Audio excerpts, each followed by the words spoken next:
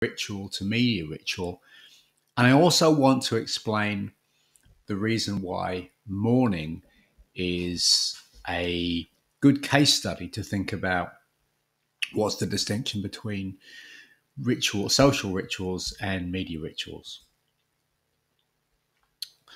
So what we have here before you is a still that was made from a film that was released in 1919 by the French director Abel Gance, and the film was called J'accuse. And J'accuse caused something of a stir in post-Great War France for the following reasons. And there's kind of a spooky story behind this movie.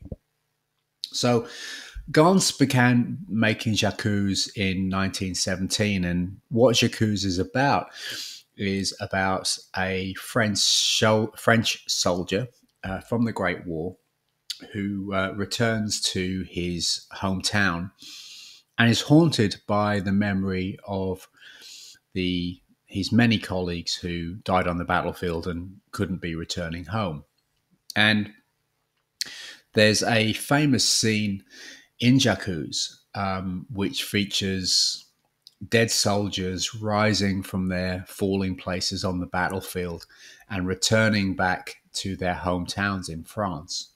And that's the image that you see in front of you, a picture from that, a still from that particular scene in which the dead rise from the grave and return home. And when Abel Gance made this movie in 1917, he used thousands and thousands of French soldiers as extras. And these soldiers were men who'd been wounded in the battlefield and were recuperating in hospital. So can you imagine how unsettling it must have been to watch this movie on its release in 1919 and realize that many of the soldiers who you were watching playing the dead, playing ghosts, really were dead by 1919. Many of the soldiers who served as extras on J'accuse recovered from their wounds as best as they could and were sent back to the front, where many of them were killed.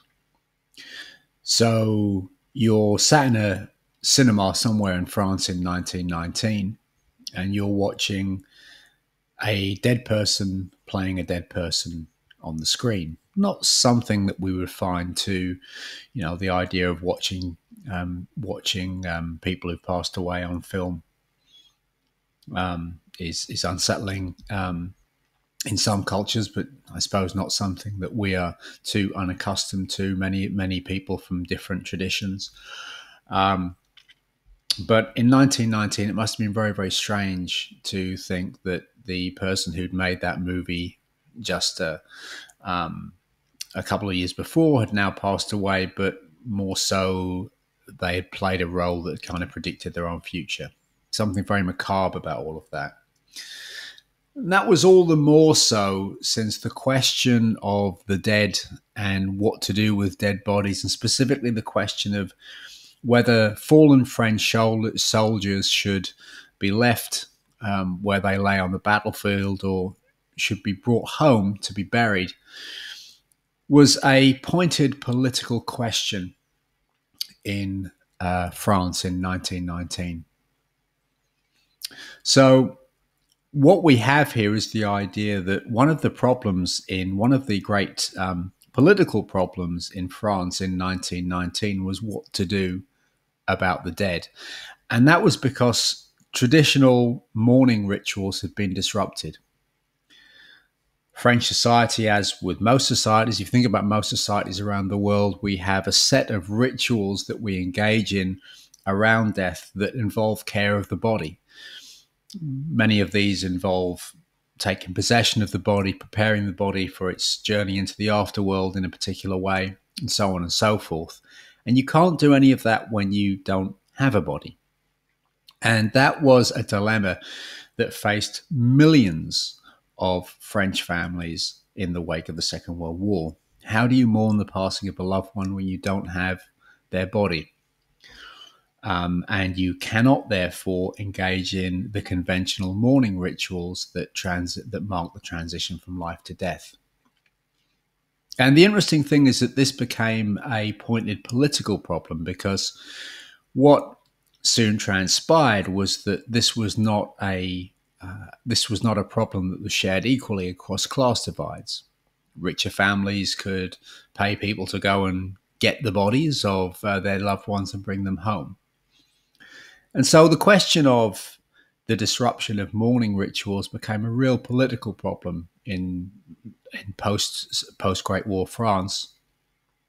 And very quickly, J'accuse became notorious because it was a symbolic media phenomenon that really raised those political questions to a head. So already we see something which can be used to make sense of social media's role in mourning, because we have media intervening to fill a symbolic gap caused by the disruption of rituals around death. Now, in all of this, I'm drawing on the work of the great war historian Jay Winter.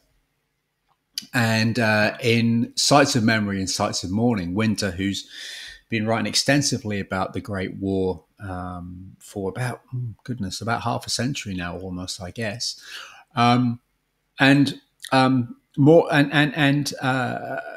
Winter's, I suppose, general point is that the Great War is a great cultural watershed. It is something which raises all kinds of very, very deep questions about the nature of civilization and humanity that the world has never really recovered from. That the Great War is a kind of collective trauma that raises a set of distinct existential questions for humanity and society that are played out in symbolic form. And the point that Winter made was that that very often we begin to see in after the Great War and really throughout the 20th century, we see a series of different symbolic efforts which try and process the meaning of the Great War. And that in many respects, what we see is that what the trauma of the Great War represents is the importance of symbolic rituals in processing existential crises. So we can very much use this as a way of thinking about the relationship between social media mourning and the impact of social media and the greater existential questions that pervade our culture.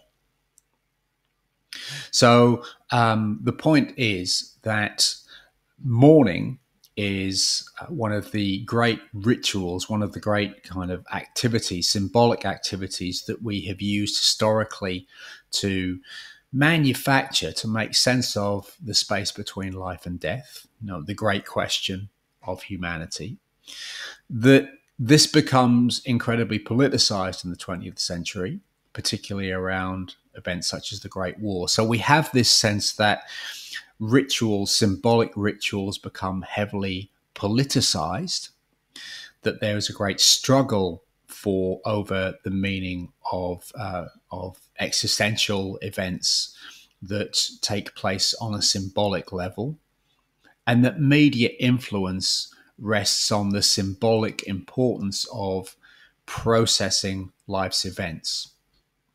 And so this is the way in which we can speak about death as being a symbolic ritual. And this is the basis upon which we can begin to talk about how social media affect society by taking the established symbolic rituals that exist in our society and leading them into particular directions.